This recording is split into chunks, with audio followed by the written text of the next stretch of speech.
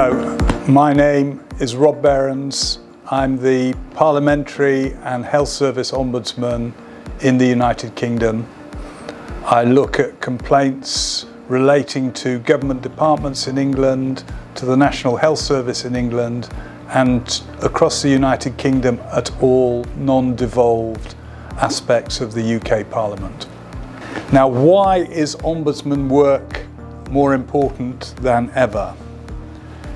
Well, if you look on our website of the PHSO and you see some of the cases that we have recently resolved, which no one else has been able to resolve, about the death of a small child in a hospital in Bristol because of serious maladministration by those working in the hospital, and about the scandal of the Windrush affair, which led through a hostile environment to dozens of United Kingdom citizens losing their fundamental rights because of incompetence by the Home Office.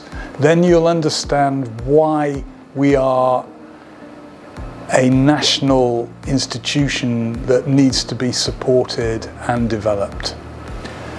And we have a long way to go, but we've made a lot of progress. And as you'll see from the study we've done with our international colleagues, The Art of the Ombudsman, we're talking actively about introducing measures to make sure we address the fundamental rights of citizens so that they're not abused in the way that they have been.